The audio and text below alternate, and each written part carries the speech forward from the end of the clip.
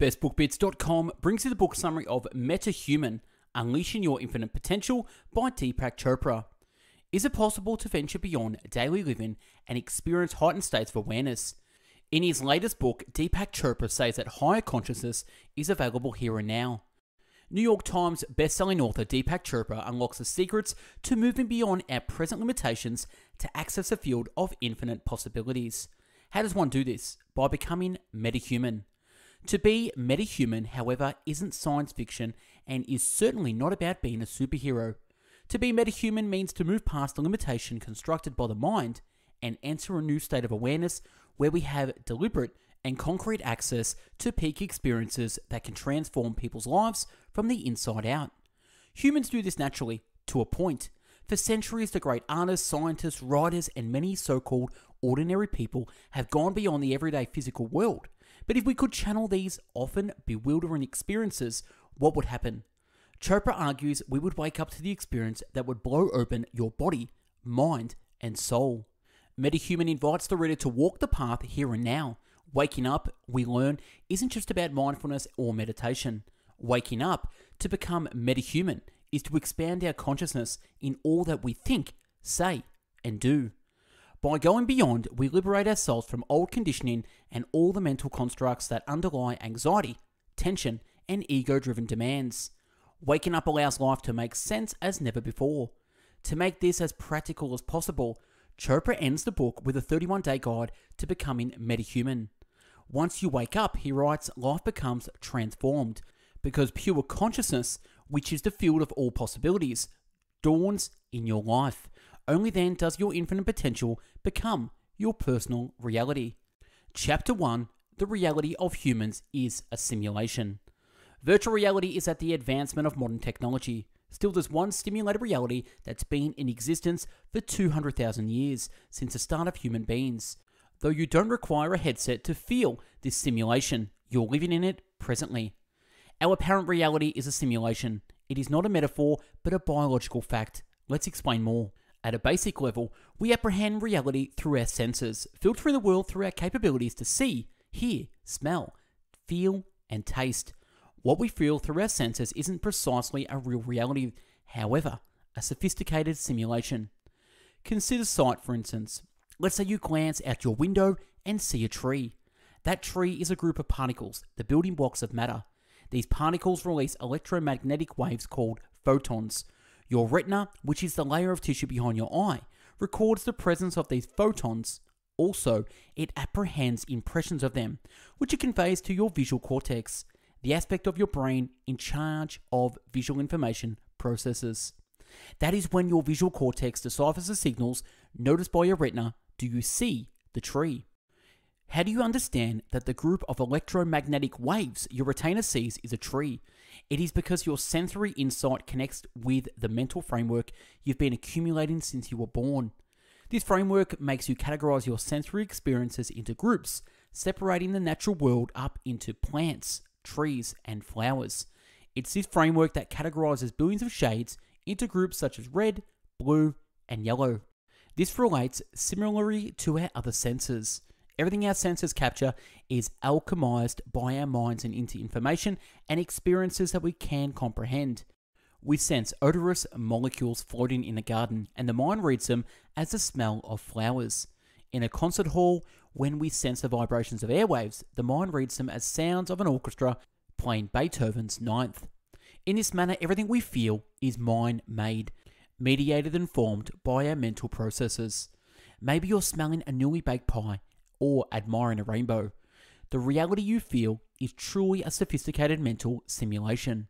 And as the following chapter will clarify, the simulation doesn't stop there. Chapter 2, before we jump into Chapter 2, if you want to download this PDF so you can read on your phone when in traffic, anywhere you like, click the link below where you can download this for free. Chapter 2, we exist in a matrix of mental models that are produced by humans. What if a person said to you they believe that the world is a flat disc in the ocean, enclosed by a huge sea serpent biting its own tail? You'd most likely have an issue with maintaining a straight face. As far as the belief systems are concerned, this one's not really realistic. Right. Still, medieval Norse people recognized it as fact. That doesn't entail that you have a better understanding of reality than a medieval Norseman. It basically shows the fact that no belief system is realistic. Our mind-made reality doesn't only constitute all the data that goes filtered by our senses, also it is made from all the thoughts and ideas that we filter through a difficult matrix of beliefs. This matrix assists us to organize and comprehend the world we live in. Also, it shapes our knowledge of the past, our experience of the present, and our outlooks to the future. Various groups of people have different matrices of beliefs and ideas and therefore make totally different realities. The part of the group you might exist in a reality where the earth was made in past billions of years as the outcome of the Big Bang, whereas your neighbor might exist in a reality where God made the earth during the period of 6 days. We are rooted in our individual matrices right from birth when we are given certain traits such as a boy or girl, French or Sri Lankan, poor or rich. We hold on to those given traits even vigorously, shaping our identities around them. Also, as we become old, we accumulate even more of them, coming to see ourselves as clever or senseless, extroverted or introverted, Republican or Democrat. These features are lenses that filter the manner we view the world. These features are lenses that filter the manner we see the world.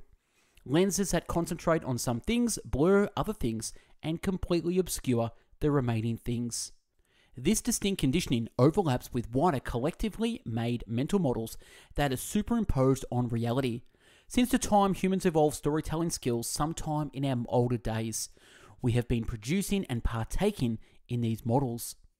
These models contain mythology, religion, and more lately science and technology. From these models, societies have formed ideas such as money, nationhood, and units of measurement such as time. These mental frameworks might assist us to comprehend and organize our world. However, the reality is that they're also very limiting. Still, they're intertwined really securely in the fabric of our lives that they feel as it's not possible to avoid. Still, to attain our maximum potential, we have to begin untying the threads of our mind-made reality and uncover the real reality that lies ahead. Chapter 3, Pure Meta-Reality, occurs beyond our perceived reality. Check outside the window. Let's say you see a bright yellow car outside. You understand that yellow is an artificial group you use to build and comprehend your reality. Due to that, so are the car and bright. The car is an aspect of your mind-made reality. Also, your mind-made reality is a sophisticated simulacrum. Does this mean that there's nothing like that car? Nothing as fixed reality? No. However, in order to access reality, you have to move past your mind-made reality to something really deeper. Imagine yourself at the banks of a river, several miles from the spring where it starts. During the course of its journey, this one-time pure water has been stumbled over pebbles and rocks and filled with weeds. It's become obstructed with dirt and silt. Garbage was dumped in it, and it's become polluted. The dirty water at the front of you, polluted with weeds and dirt and rocks and garbage, is your mind-made reality. The pollutants are the wrong ideas and man-made stories that filter your experience of reality. Now think of watching that river back to its origin, the spring where the water flows clean. The water at its spring is pure reality, unpolluted by artificial ideas or limiting mental models. It's meta-reality. Meta is the Greek word for beyond. Meta-reality occurs beyond the mind-made reality that the majority of us live in. It is a reality that doesn't have restrictions or limitations, a source of infinite opportunities. However, how can you access meta-reality? Well, clear your consciousness of whole mind-made models that hinder it. You're left with pure awareness. Awareness creates every reality. And when the reality is released from delusion and deception, just awareness stays. Meta-reality is pure awareness beyond the limits and restrictions of daily perception. Hence, the experience of meta-reality is an experience of infinite opportunities and potential. The mental structures of mind-made reality are restricting. They restrict your consciousness and narrow your existence. Think of what you could do and the manners where you could exist if your reality was totally released from these restrictions, mental ideas, and narratives. You cease to be just human only, but becoming metahuman too. You'd realize infinite potentials, and by doing that, you'd free yourself to each of them, releasing your limitless potential. It seems really good to be real, doesn't it? However, there's no cause why you shouldn't become a metahuman. As a matter of fact, metahumans are already in existence, and you are listening to one right now. I have done 500 book summaries on bestbookbits.com, and I have condensed that into one book. My new book, yes, Success in 50 Steps. Grab a copy now. I've spent 13 years researching this book, rewriting it 6 to 7 times, and I bring it to you right now. Click the link if you want to get it. On with the book summary. Chapter 4. Every one of us possesses the potential to become metahuman. Wolfgang Amadeus Mozart produced an amazing 50 masterpieces that transformed the face of music. Richard Feynman transformed physics with the theory of quantum electrodynamics. At the young age of 13, chess grandmaster Bobby Fischer won a match called the Game of the Century. What does each of these unique humans have in common? Mozart intuitively made harmony from infinite variations of musical notes. With physics, Feynman saw the infinite massiveness of the universe and refined it into tangible scientific laws. Fischer produced a winning approach from a nearly infinite number of likely chess moves. All these people, Mozart, Feynman, and Fischer, channeled infinity, meaning all of them access the infinite potentials of meta-reality to be a metahuman. Due to that, they achieved feats outside the boundaries of mind-made reality. Mozart, Fischer, and Feynman might look like outliers. However, they don't have to be. Anybody can tune into the universe's infinite potentials. The sudden genius principle verifies it. First recognized by physician Darrell Triffitt, unexpected genius can happen when the patterns and complexities of the universe suddenly open to someone. Triffitt mentions the example of an Israeli man, K.A., who had simple skill as a pianist. One day when K.A. sat down to play and all of a sudden understood the entire musical theory. From that point onward, he became extremely accomplished musician. K.A.'s example isn't confined. Some of us are born savant with unique mental skills like a photographic memory. Other people obtain savant skills. After events that affect the nervous system such as a head injury or a stroke, a lot of savants discover that they're competent of doing unbelievable things such as speaking a new language very well. Still more, such as K.A., acquired these skills unexpectedly and for no obvious reason. K.A. had never heard or seen music theory. How did he all of a sudden understand it? Simple, with a touch of meta-reality. Sudden genius principle teaches that the people such as Mozart and Feynman are geniuses with skills that go beyond those of normal human. Infinity isn't a thing just a talented few can understand. It's a thing all of us possess the potential to access if we can just discover the skill to tap into it. Fortunately, the way to infinity is within us, particularly within our consciousness, since consciousness, just like meta-reality, is infinite. Chapter 5, Consciousness occurs outside the limits of the physical body. Neuroscientists can say several things about the brain. However, there are some apparently easy questions that even the most respected scientists see themselves unable to answer. Questions such as, for instance, what is a thought? Why are thoughts not predictable? Where exactly are several memories and information such as the memory of our beloved birthday or a spelling of the word cat found within the brain? Neuroscientists are unable to answer these questions since your thoughts are formed by your consciousness, and your consciousness is different from your brain. As a matter of fact, your consciousness occurs beyond the limits of your body, as specific varieties of human experience display. One of these varieties come with near-death experiences, which has been extensively recorded throughout history and across cultures. Nearly all the people who have experienced these also mention experiencing a specific phenomenon, the out-of-body experience. People that have experienced a near-death incident usually state remaining conscious all through the process of dying and being revived, and it's normal for them to recall allowing their bodies and floating above themselves. In some unusual cases, people who've experienced near-death are even able to report back in surprising detail everything that occurred while they were, medically speaking, dead. Their consciousness is alive even in the instance where their brain has stopped working. However, how can one do this precisely? The following chapters will take you down the route. Before we jump into chapter 6, I have put together my top 150 best book bit summaries where you can download in PDF, read on your phone, watch in your own pleasure, or listen to it as well. 50 hours of video, 50 hours of audio, and 2,500 pages of PDFs in 5 volumes. Check it out now, 150 of the best book bit summaries in the link below. Chapter 6, The Path to Meta-Reality, starts with nurturing the mind-body connection. Meta-reality is everlasting, timeless, and endless. Your access point to this endlessness is the here and now, anywhere and wherever you are. The first phase of your journey is to train your body and mind in the now, allowing ideas of the past and future fade. The best manner to accomplishing this is by exercising mindfulness. Mindfulness is a kind of waking meditation. You convey absolute unmediated awareness to your experience of your body and your feelings when you practice mindfulness. You've most likely come across the idea of mindfulness before, maybe through mindful meditation, a kind of meditation where you register the physical feelings of your body, the tug and pull of your feelings, and the shape of your feelings. Instead of attempting to enforce meaning on any of these, you basically register them, allowing them to flow through you. Nowadays, mindfulness meditation is relishing greater fame than ever before, all thanks to apps and online courses that build mindfulness as a tool to cope with stress. However, while it can cope with stress, it can also be used to do a lot of things when practiced correctly. Using this strong tool merely to cope with day-to-day stress is just like a power drill such as a paper hole punch. Therefore, rather than using mindfulness only to get through your morning shuffle, use your mindfulness practice to unravel in your connection to meta-reality. You might likely be stunned at what you can achieve. Here is some training to help you begin. Firstly, tune into your perceived reality at the actual root of the perception, which is your five senses.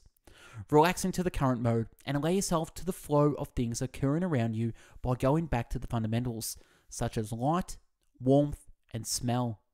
Notice these experiences, and as you relax into them, let your perceptions grow easily deeper and richer. Afterward, begin to enlarge your perceived reality. The perceived reality the majority of us feel is the smallest fraction of the sensory experiences that surround us. Grasp your hands over your ears and switch off the lights in your house when it's night time, and attempt to go from one room to another. Note that you're able to feel as soon as you've deepened your engagement with your perceived reality. Afterward, when you raise your hands or switch on your lights, sensory experience overflows back in. Note how your perceived reality enlarges when it does, and how much more perception is likely when you take away your self-imposed restrictions. Probabilities are that you'll subconsciously restrict and edit your perception of reality on a regular basis. As soon as you become conscious of this, you'll see yourself determined to remove those arbitrary restrictions and be able to connect to meta-reality. Chapter 7.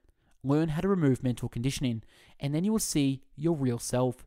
Humans continuously convert immaterial notions into material things to provide the abstract with concrete presence.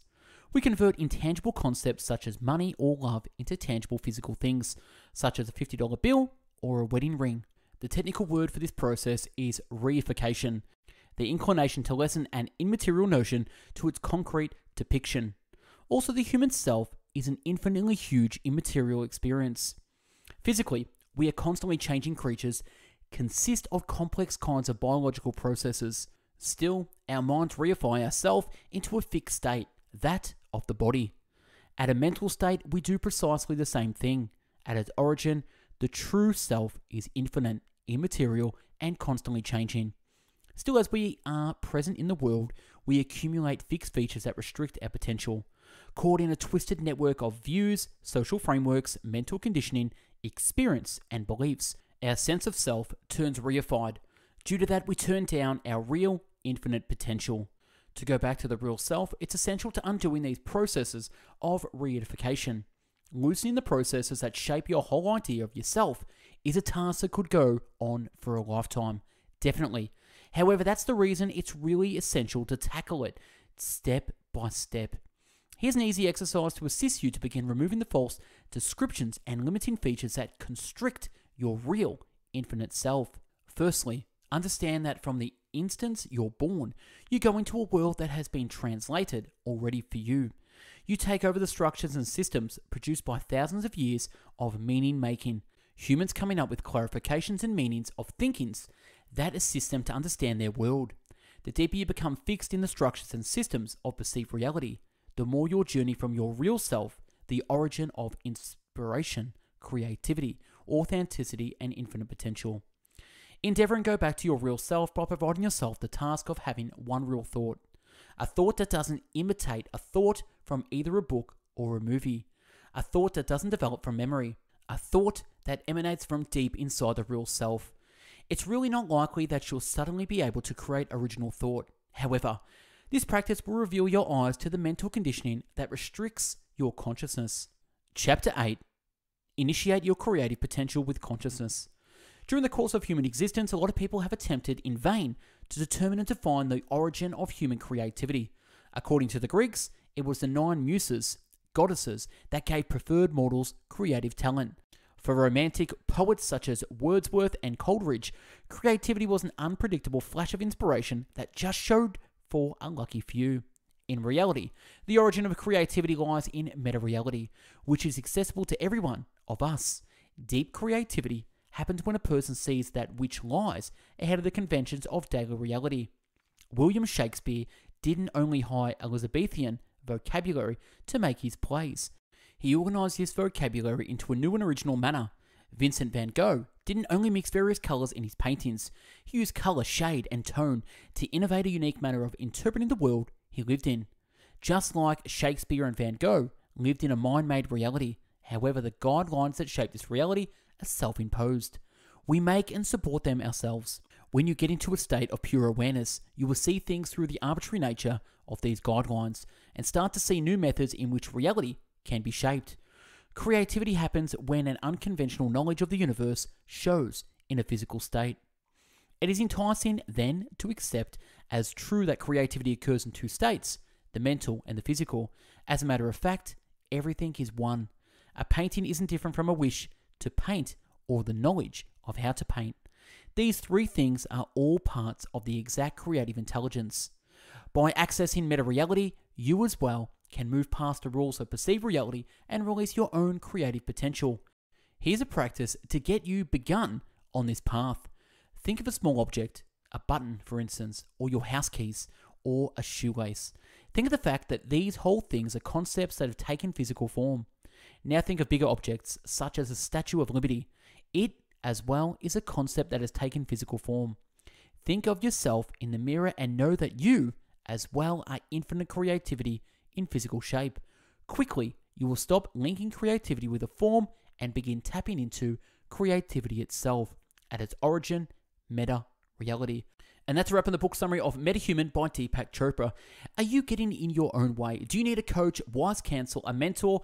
If you want to chat with me for a free Zoom chat, I'm opening up my coaching program and mentoring program to only a select few, but I can jump on a free 30-minute chat if you feel like you want me to be your coach, mentor, wise counsel, and help you overcome your blocks, things that are stopping you, which is yourself, to reach your goals and dreams in your life. Click the link below if you want to chat with me in person, one-on-one. We can jump on a Zoom call at your convenience. Thanks for watching and listening. Hope you got something from this Metahuman by Deepak Chopra. Have a great day. Take care. Bye-bye now.